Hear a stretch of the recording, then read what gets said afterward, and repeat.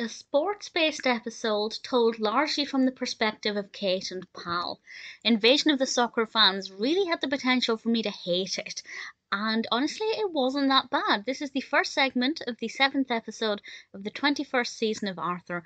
And Arthur and Grandma Thora and DW and the next door neighbours are in Arthur's front room watching a soccer game on television. And Kate and Pal and the other dogs, Amigo and Killer, are confused about why everybody's, shouting at this picture box and getting overexcited about it. And then for some reason, Kate becomes transfixed. And I don't know if they were necessarily trying to say soccer fans start early, which I think is true. A lot of very young children do like watching football or soccer.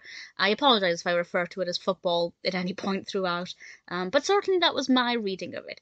And Pal and the other dogs try and do some things to stop Kate from being in this trance, but they end up annoying the adult characters in it. And it looks like the soccer game is going to have to keep stopping and starting for everybody watching it.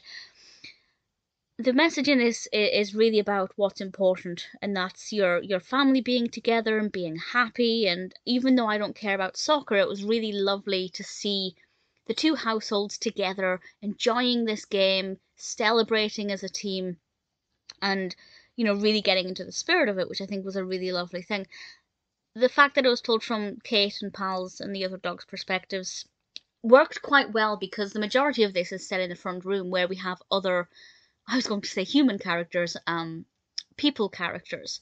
So we had a lot of commentary from them, a lot of dialogue with them, a lot of interactions with other characters. So it's not really just Kate and Pal.